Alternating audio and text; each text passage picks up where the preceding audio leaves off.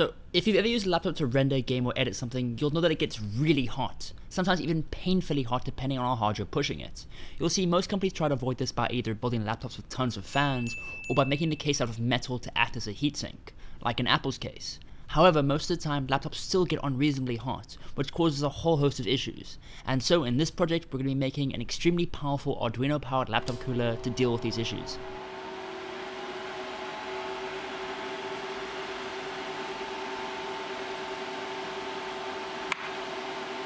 Now, before we can start the build, we need to understand a bit more about cooling laptops. First of all, laptop CPU and GPUs generate a lot of heat when they start to perform a lot of tasks. Now, for the most part, a warm laptop is completely fine.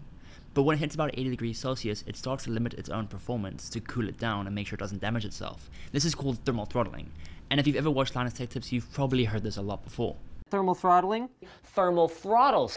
Thermal throttle. Thermal throttle. Thermal throttling. A little bit of thermal throttle. Thermal throttling. Thermal throttling. It's a pretty big and annoying issue. Now this is actually kind of sad because there are plenty of examples of laptops that have the processing power to perform tasks, play games, or render something really well, but end up failing due to thermal throttling. This can all be avoided by just cooling the laptop properly. Now, instead of building one like me, you could just buy an off-the-shelf cooling pad, but the majority of these don't cool enough as they have a pretty small fan that run off 5 volts supplied by your computer, which means they don't spin very fast and don't output a lot of air. Now, low airflow could be a good thing, as blowing air into a fan causes it to move, and after all fans are just DC motors, meaning this movement creates electrical energy as shown in this example. The last thing we want is our cooling pad to mess with our internal fans, and possibly even damage our computer if there's no safety circuit inside of it. So we're going to want to find a spot on the bottom of the computer that gets very hot but isn't a fan vent. I found on my laptop it got very hot here for the GPU and here for the CPU, so this is where I'm going to place my fans. Now, something to note is finding out where the cooling pipes are inside your laptop is actually really important, as this is where the majority of the heat will be inside your laptop. It's as easy as feeling the bottom of it while it's rendering something, or just googling the part number followed by disassembly. Once you've found out where your cooling pipes are, you can plan your build around this to make sure your fans are always underneath them and always cooling them. So let's get started with the build. We need two 12-volt fans. Mine came from some very outdated servers, but you could easily find them in old computers, power supplies, and pretty much any other piece of electronics that gets hot. You could also easily get them online for quite cheap. So when we're looking for our fans, we want to make sure it has a built-in speed controller, or we're going to have to add a motor controller to our shopping list, which complicates things and takes up unnecessary space. You'll know it's a speed-controlled fan if it has more than 2 cables. If it has 3 cables, the third cable is used to control the speed, and if it has 4, like this one, the fourth cable is used to send back data to the computer to tell it how fast the fan is spinning currently. We're only going to be needing a fan with 3 cables, so if your fan has a 4th one, you can just cut it off. Now, we could just take the fans and plug them into a 12-volt power supply and put them underneath the laptop, and they would work great as a cooler. However, this is a bit boring and it gives us 0 control over the fan speed. So, to fix this, we're going to be adding an Arduino. This will allow us to control the fan speed and add any future improvements we want, which I'll talk more about at the end of the video. So this means that the final parts list is 2 12-volt fans, 1 Arduino Pro Mini because it's super cheap, 1 switch, 4 buttons, and a 12-volt power supply. We're also going to need a way to upload code to the Pro Mini. Luckily, an Arduino Uno can be used for this, which we'll talk more about in just a minute. Okay, so now we can get started with the wiring. We're going to start by wiring the Arduino to the fan. We do this by connecting pin 3 on the Arduino to the speed control wire on the fan, as this pin will be sending out analog values to tell the fan's internal circuit what speed to spin at. Now, if you don't know which one of your fan's wires is the speed control wire, it's really as easy as googling the part number. Now, we're also going to want some way to import data into the Arduino to tell the fans how fast to spin. I started off wanting to use a potentiometer, but then decided 4 buttons representing 25, 50, 75, and 100% speed would be the easiest method. We're going to connect the 4 buttons as follows. Okay, so first we need to solder one leg of all the buttons together to create a common ground. This can then be soldered to the ground pin of the Arduino. Then the other leg of each button will be soldered to pin 4, 5, 6, and 7 individually.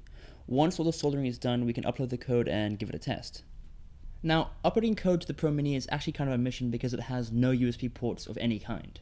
This is because it needs a USB programmer to upload code to it. Luckily for us, the Arduino Uno can actually act as one of these.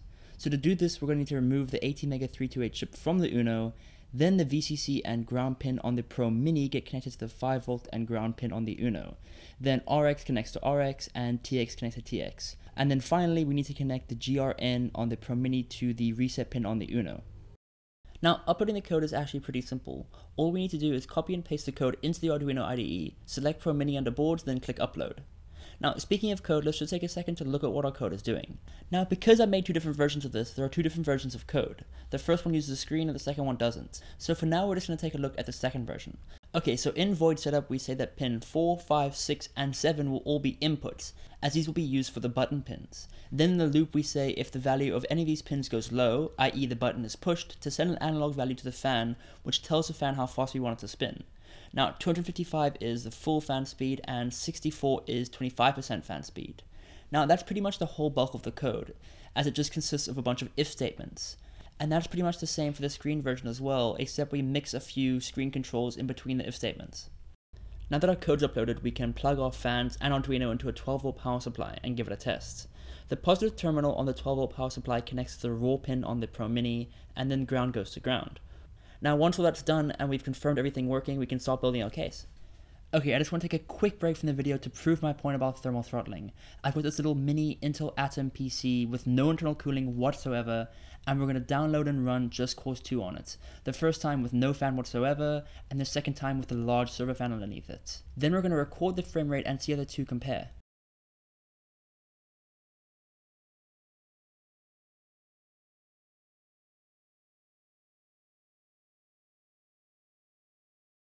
Now, of course, using the data from a benchmarking tool would be way more accurate. I just wanted to use the game as a quick way to prove my point. Now, I made two cases for this project, and I'm by no means a perfectionist, which just shows you how badly the first case must have turned out. The biggest issue was the airflow out of it was still pretty bad despite the huge fans. This design error was then fixed in the second version, so for now we're going to take a look at how to build that one. Okay, so we're going to start with some sturdy cardboard and cut out two A4 size pieces, which will act as our base and our top. We will then need to cut out holes for the fan's airflow. It's really crucial that you make sure you cut really large holes in the base, as if these holes are too small, they could limit the airflow coming out the top. Then we're going to need to cut a 7cm rectangle to connect the two pieces in the back, and cutting air vents in this piece is also a good idea. Now that we've cut all the holes for the fans, we can put our protective mesh over these air holes. Now mine's just a plastic mesh that you can find at pretty much any hardware shop. Cut out a larger piece and glue it over the back of each hole. I would recommend not using super glue for this, as it doesn't seem to want to keep the two pieces together. Hot glue does work well though. Okay, so now that we've got all the air vents covered, we can cut out the rest of the case supports, which is just two side pieces and a front rectangle. Now, however tall you make this front piece decides at what angle your laptop will sit at. If you make it 7cm like the back piece, it'll sit flat. Or if you make it 3cm like mine, it'll have the same angle as mine. Once you've done that, you can put your fans inside and make sure they all roughly fit. Now, the last piece of the case to make is the button assembly, which is very dependent on the size of your laptop. I have a slightly larger laptop, so when I put my laptop on top of my cooler, I can no longer access my buttons. So I made mine extendable with some magnets and longer wires, but this all depends on the size of your laptop. Now, the way to build the box is just making a rectangular hole in the front of the case and then making a rectangular box that fits into that. Mount your buttons and power switch in the box with a magnet and stick a magnet in the case. Obviously, make sure you leave enough slack in the case to ensure the box can come out far enough. Now, I have to say, for this part, the magnets are really necessary, as if you don't use them, the wires will just push against the box and keep it from staying in place. Now, I didn't mention the power switch before, but installing it's pretty easy. Here's the final wiring diagram. Okay, so now that our pieces are cut out, we can start putting them together. We start this by gluing our base pieces together using some super glue. Once these base pieces are on, we need to hold off on putting the top piece on, because this is the point where we're going to mount our fans. Now, if you take a look at the first version, you'll see that the fans are all mounted on the base. This is why the airflow is so bad, because there's this big gap between the fans and the laptop, where all the air can disperse. So knowing this, on the second version, we're going to want to mount the fans flush with the top piece, to maximize airflow onto the laptop. Okay, so to mount the fans onto this top piece, a liberal amount of hot glue needs to be put around the fan edges, which should hold it in place just fine. Then a tiny Arduino can be mounted in the front of the case with some hot glue, and all the final wiring can be done as per the wiring diagram. Once that's done, we can glue the top case on and give it a final test. Plug in the 12V power supply and try out the 4 different speeds. If everything checks out, we can place our laptop on top and see how it cools. Now, to see the results, I recommend a program called RealTemp. Once it's installed, start doing something that's CPU intensive and see if your CPU hits its max temperature. If it doesn't, the cooling pad is doing its job.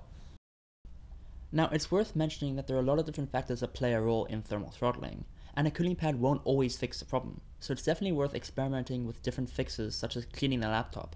However, using a cooling pad is never a bad idea. Thank you so much for watching. If you want to find links to the parts used or more detailed instructions, click the link in the video description. If you liked the video, give it a like or subscribe for more.